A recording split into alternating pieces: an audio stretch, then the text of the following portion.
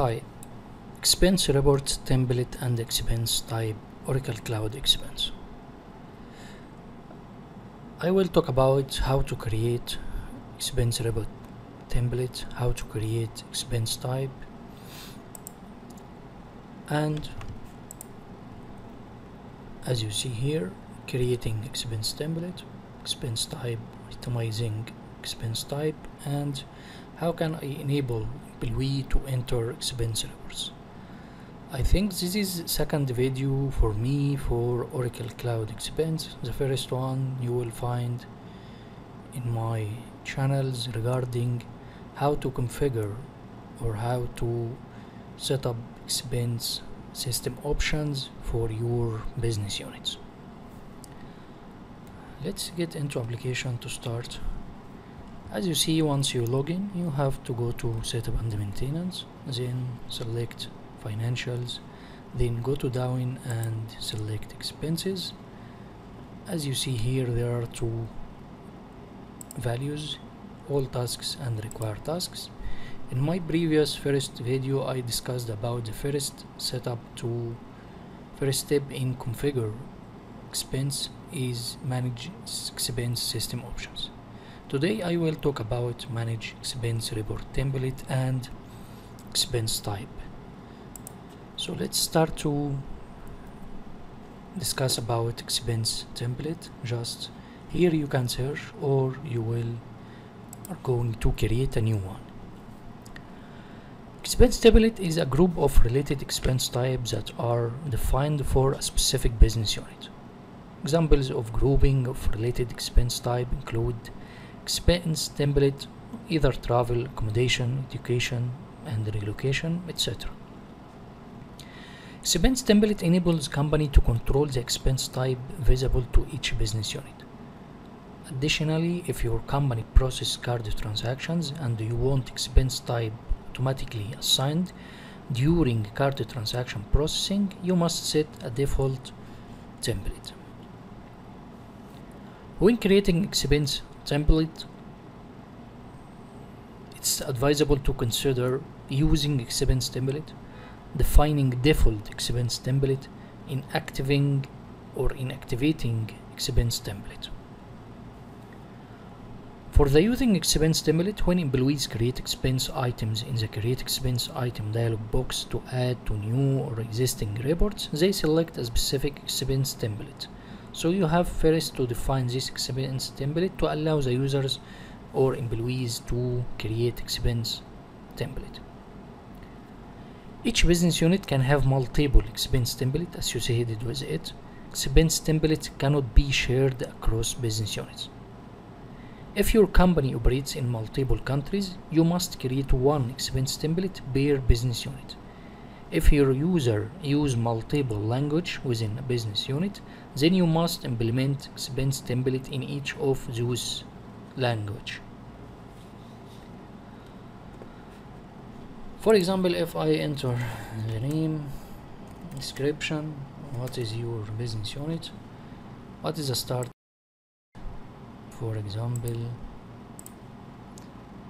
on January, end or effective end date. For the end or inactivating expense template, you have to enter here a date in the end effective date. To create expense template page here, you can also inactivate individual expense type in the same way to create or edit expense type page. However, the expense template end date overrides the end date for individual expense types. Note that employees can still use inactivated template to enter expense on report for the period in which the expense report was active. If you decide to inactivate a default expense template, then no corporate card mapping occurs if no other default expense template is identified. So you have to ensure that this end date either you have to enter through creating, or after sometimes you decide to effective end date this expense report template. A default expense report template is the first expense template that you can create on the create expense template page. With corporate card expense type mapping, the application automatically sets the first template as the default template. This action occurs whether or not you select the set as default checkbox on the create expense template page.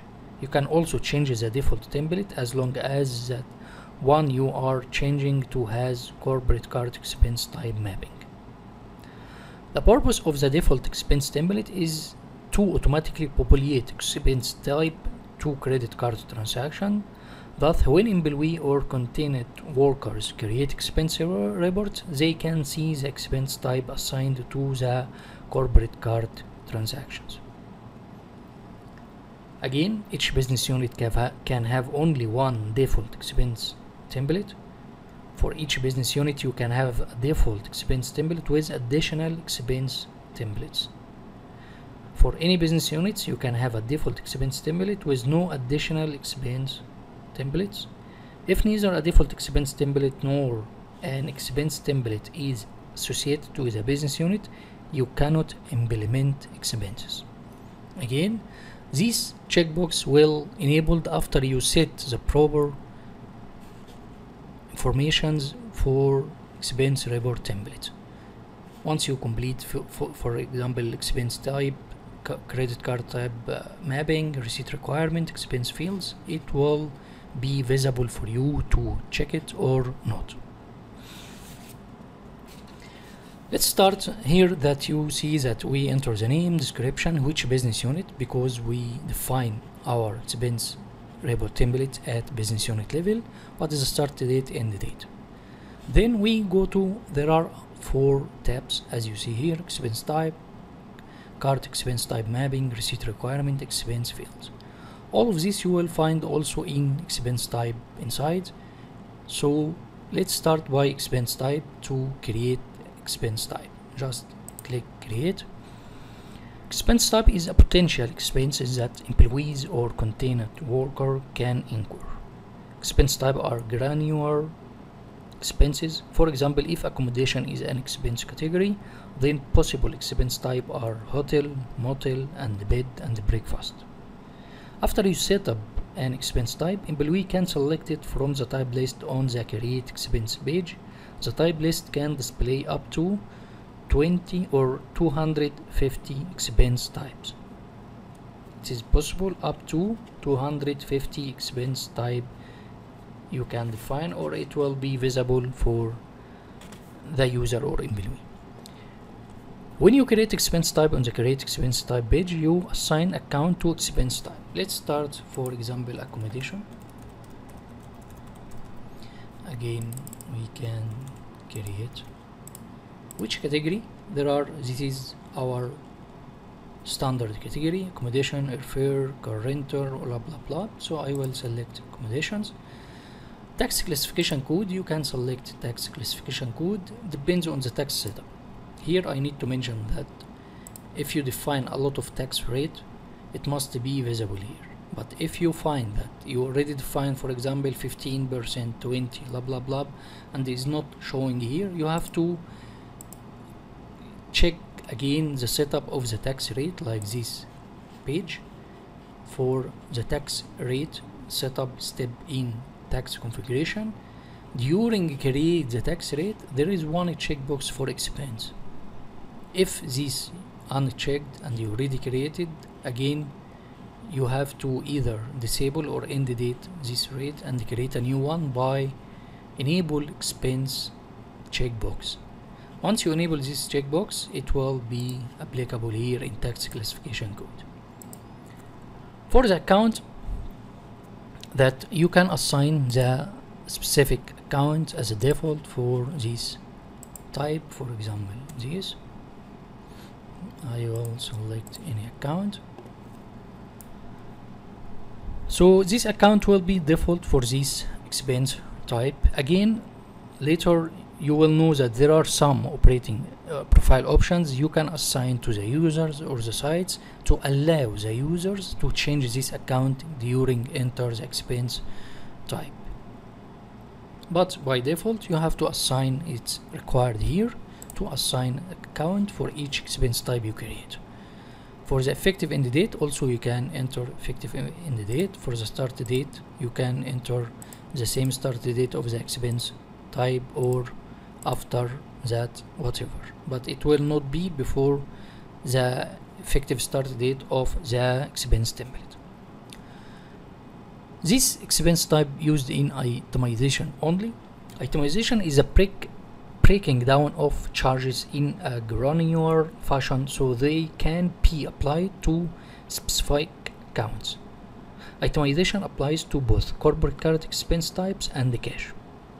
You can set up itemization on the itemization tab here of the creator or edit expense type page according to your company's requirement. You decide whether to enable or disable or require itemization by employees or contingent workers when they create an expense type or expense item during expense entry.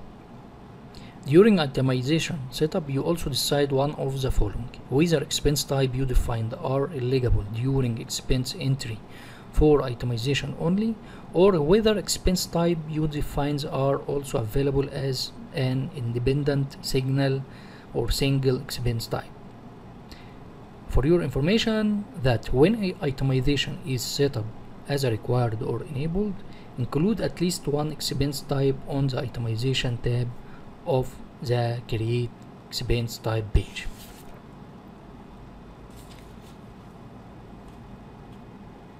For the prepaid expense items, prepaid expenses are travel or business expenses that a company directly pays to the vendors or merchants before or after an employee enters them in an expense report. Entering these expenses in expense reports allow companies to accurately allocate these expenses. Once you enable prepaid expense for an expense type, when you enable these options, the create expense page displays that this is a prepaid expense checkbox when that expense type is selected. Employees can enter the prepaid expense in the expense report for this expense type by selecting this checkbox. You cannot enable prepaid expense for itemization only expense types. For example, if I select itemization, you will find allow prepaid expense is disabled. Again, I will select that this is not itemization. You can allow prepaid expense item and vice versa. When the process expense reimbursements process runs, prepaid expenses aren't passed to payable, and the employees don't receive reimbursement for the prepaid expense. The accounting distributions for the prepaid expense aren't passed to payables because the expenses were prepaid. The companies are expected to have captured the accounting distribution in the original payment made to the merchants. Again, if you enable this at expense types, it will not send any accounting distributions to payables because it's already prepaid before the user or the system send these invoices to the accounts payable module. For the itemization, if you select itemization, you can come here and enable or disable. Because it's disabled here, it will be disabled here. For the prepaid expenditure or project expenditure type mapping, if you implemented Oracle Fusion project costing and if the user is allowed to enter project information, for example, a project enabled expense type enables consultant to allocate these consulting expense to a specific project and its task during expense creation report. So to set up, you have to come here and to enable project and select what is the default project expenditure types, and you can assign the project type, expenditure type and description. If you not implemented or if you are going to not make a relation between or integration between project and expense, so you will not enable this project type. For receipt requirement, are you going to require receipts for cash expense lines? Here use setup from expense template because each of these is the setup is either at expense type level or expense template level. So are you going to require receipts? Are you going to use the setup from expense template, or is it will be not required, or I need receipts for amount more than 5,000 for example? Again, are you going to ask the employee to require receipts for corporate card expense lines? Again, use setup from expense template or not required, or again you have to put specific or percentage amount or whatever. So I will select not required. This is up to your requirement. Are you going to apply receipt requirement rules to negative expense lines? Again, is it no, yes, or use setup from expense template? Display receipt missing policy warning to users. As you know that there are policy, it will be defined for the expense type. We will talk about this policy in another video because it's too long. So depends on the policy which you will assign or and creating for expense type. Are you going to display receipt missing policy warning to users? Yes or no, or again use the setup from expense template? Because in policy you will have two options, either warning or error. Once you define this policy for each of your expense type and you come here to expense type to assign your policy, here are you going to display the missing policy warning to user or not? As you see here the policy, you have to define the policy and come here to assign your policy to the expense type. Expense fields. For the expense fields there are description, expense location, number of days, merchant name.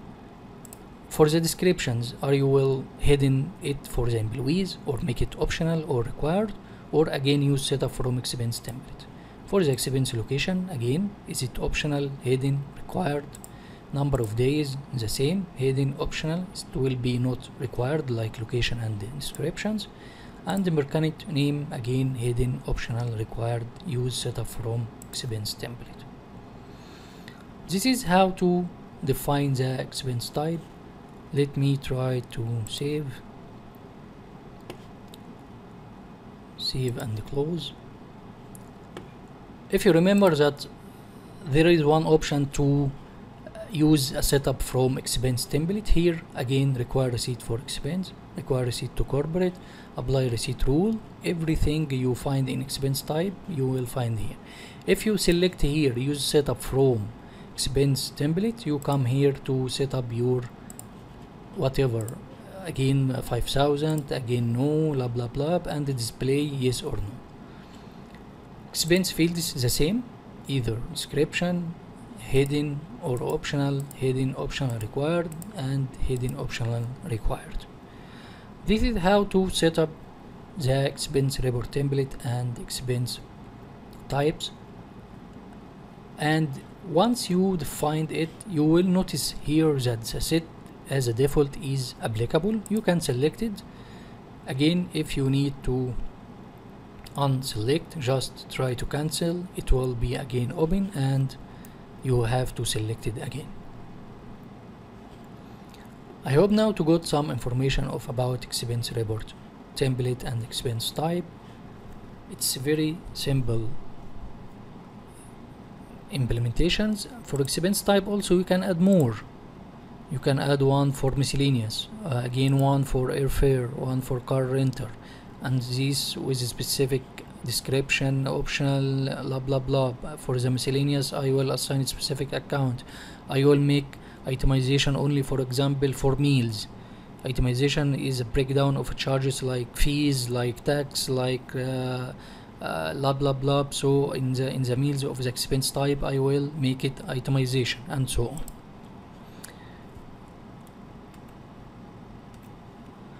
How can I enable employees to enter expense report? Before of that, either you have consultant for HCM, or you already the same you consultant for finance and supply chain, or finance and HCM.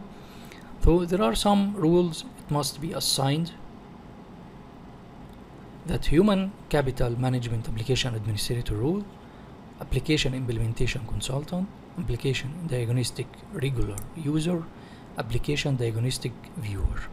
This must be assigned to your users to allow you to enter or make a default account, expense account for each employee. To enable employees to enter expense report, you must sign in the Oracle version Global HCM as a human resources with a human resource specialist rules.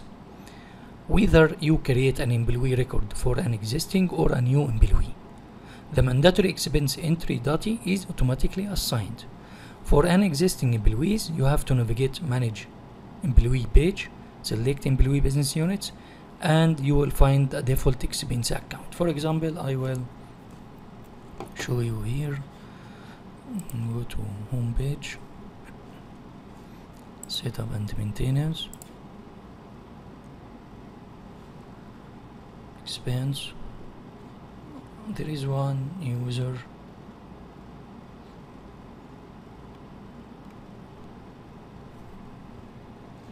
Select user and security. You can manage users. You have to select the person, whatever is any name.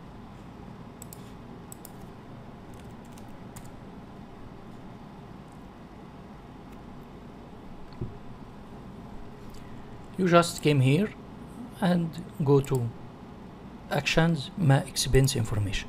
For the expense informations, you will find a default expense account. So how to default? You have to assign for each of your users or employees, it must be employees, the default expense account. So once these employees trying to create expense type or expense to enter his expenses, he will find this expense account as a default there. If not, either he must enter it manually or whatever. This is our last point here, and again the full picture will be after we complete the setup. First we started by system options expense, and then today we discussed about expense type and expense report template. Next session we will talk about policy and approvals and auditing. After that we will create expense report template to check our setup. Thanks for watching.